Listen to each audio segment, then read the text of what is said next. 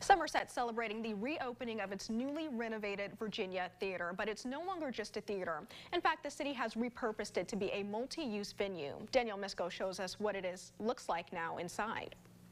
Back in 1994, the Virginia Theater had to close down because an ice storm at the time had caused its roof to collapse. But the city of Somerset was not about to let this historic building go to waste, especially when it has so many fond memories for the residents here.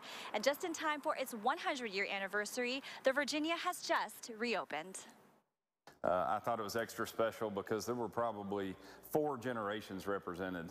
When Somerset debuted the new and improved Virginia Theater to its residents, it was met with feelings of nostalgia. Probably had 4 or 5 different couples say that their first date was here. You could see the pride from the older generation saying, you know, this has been rebuilt and all these memories that we had. But I could also see the excitement on a younger generation that was looking towards the future.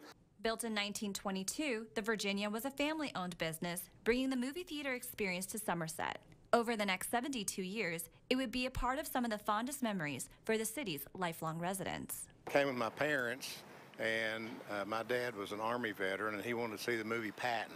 And he would continue to come years later with his wife. We would come to Dairy Queen and then walk up and see movies at the Virginia, you know, a couple times a week or something, and walk back to our house. The Virginia closed in 1994 after an ice storm caused the roof to collapse. Like so many small towns, there was a hole in the downtown. 27 years later, the city bought the property from its Downtown Development Corporation and spent $2.3 million on renovating it into the modern event space it is today, even preserving the building's original walls. It's going to help our restaurants, it's going to help our shops, it's going to help our hotels.